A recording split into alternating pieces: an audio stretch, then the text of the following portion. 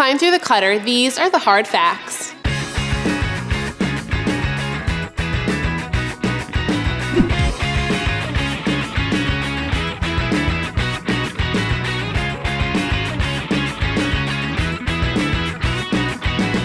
Hi, I'm Samantha Cunningham-Zabolinski, and this week on Hard Facts, we're going to talk about the ever-changing digital landscape. It seems like we're always talking about how things are changing in digital marketing, and that's because they are.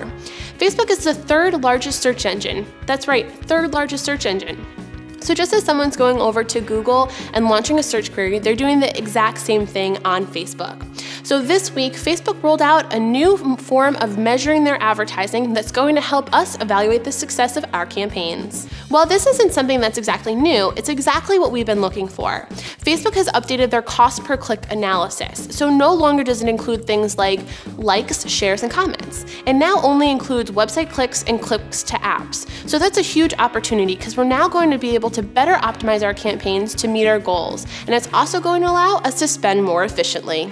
With this change, you can see how Facebook is trying to become more and more competitive in the digital landscape, fighting for advertiser dollars and consumer searches. But here's another bonus. Here's something that'll affect your newsfeed as well as those of our customers.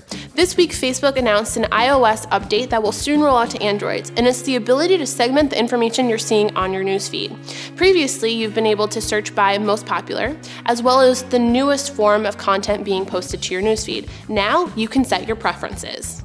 Are your ads lacking creativity? Do you or your agency not know digital? Are you not hitting your goals? Sounds like it's time for a new agency.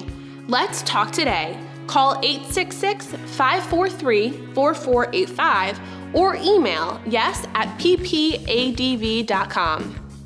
Setting preferences on your Facebook page are going to allow you to choose the people as well as the pages that populate first on your newsfeed. Everybody else will fall below. So this is just another example of why it's ever so important that we create relationships with customers pre and post sale. That's just another example of how a hard fact turns into a solid strategy. Like, tweet, or comment below on a topic you'd like me to cover, and I'll see you next week.